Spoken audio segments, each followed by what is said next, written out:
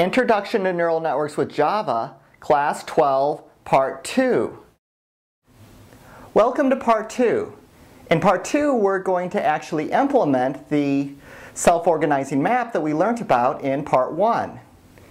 The self-organizing map is made up of three classes.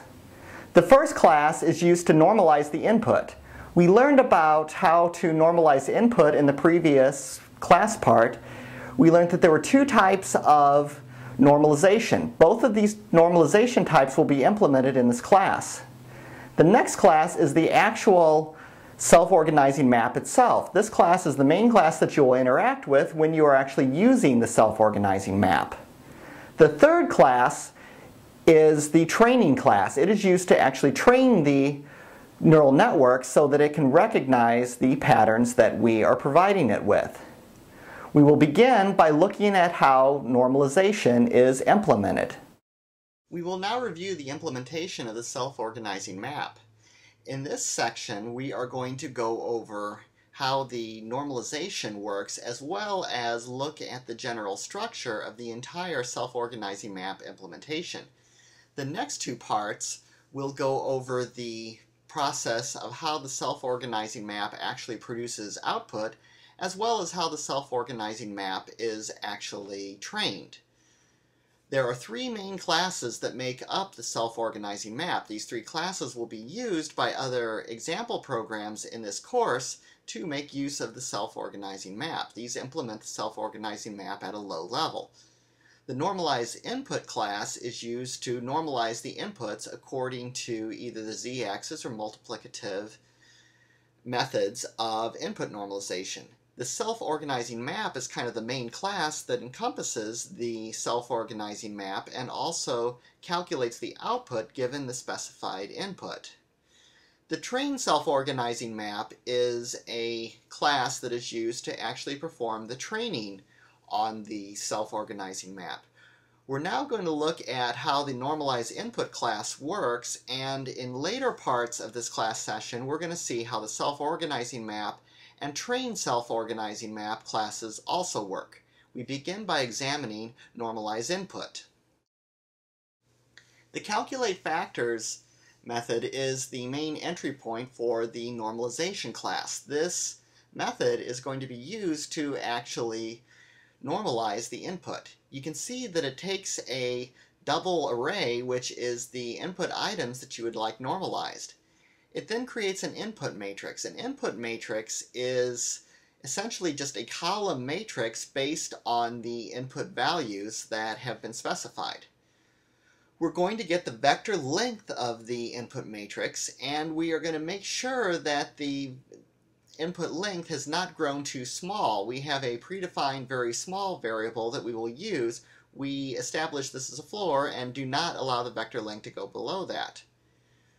We also determine the number of inputs, which will be used later in a later slide, and we check to see if this is multiplicative input or not.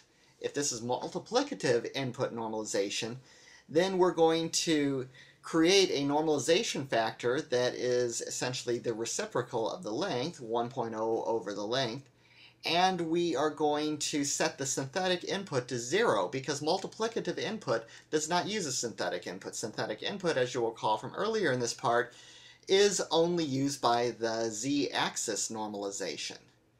The program then continues.